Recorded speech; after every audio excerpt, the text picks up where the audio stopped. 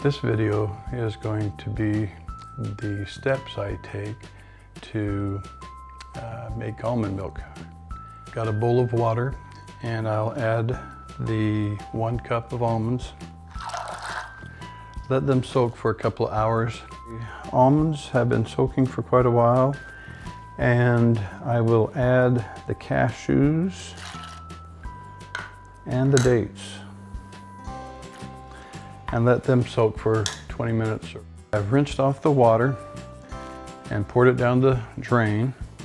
Now I'll add this to my blender. I'm going to fill this up all the way to the top with my bottled water. We'll put in the vanilla.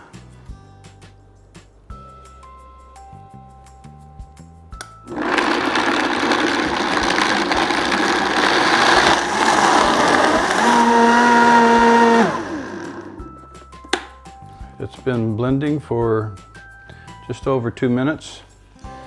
I'm going to pour it into this pitcher, and I bought this. I believe it was Walmart. It's a laundry bag. It's a very fine mesh and it works great to strain out the fiber.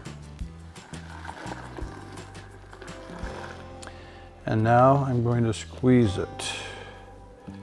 It helps if I start to twist. I have found that this fiber you can add to waffles, pancakes.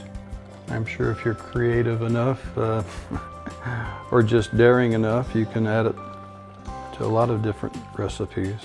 So I'll pour this into 2-quart jars.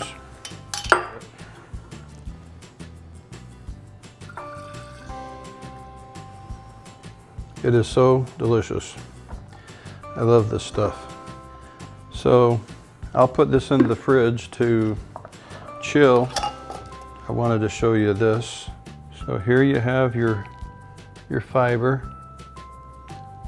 I've added this, you know, a half a cup or so at a time to a waffle recipe, and it worked out quite well. So there you have it, your almond milk.